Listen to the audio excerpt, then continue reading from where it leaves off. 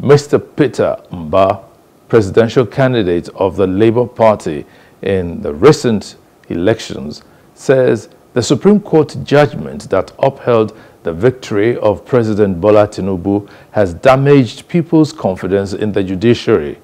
Obi spoke in Abuja on Monday at a press conference.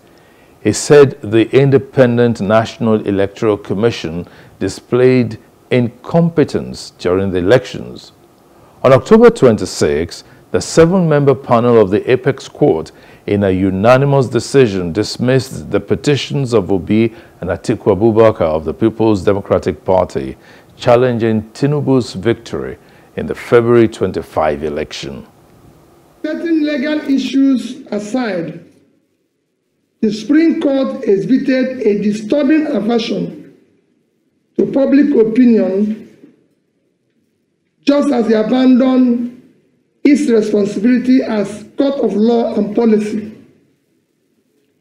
It is therefore with great dismay that I observe that the court's decision contradicts the overwhelming evidence of election rigging, false claim of technical glitch, substantial non-compliance to the rules set by INEC itself, as well as matters of perjury, identity theft, and forgery that has been brought to light in course of this election matter. These are hefty allegations that should not have been treated with levity. More apparently, the Supreme Court's judgment willfully condoned breaches of the Constitution relative to established qualifications and parameters for candidates in presidential elections.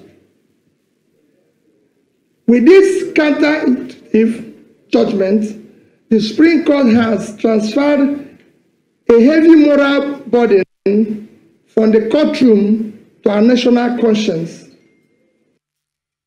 Hello, hope you enjoyed the news. Please do subscribe to our YouTube channel and don't forget to hit the notification button so you get notified about fresh news updates.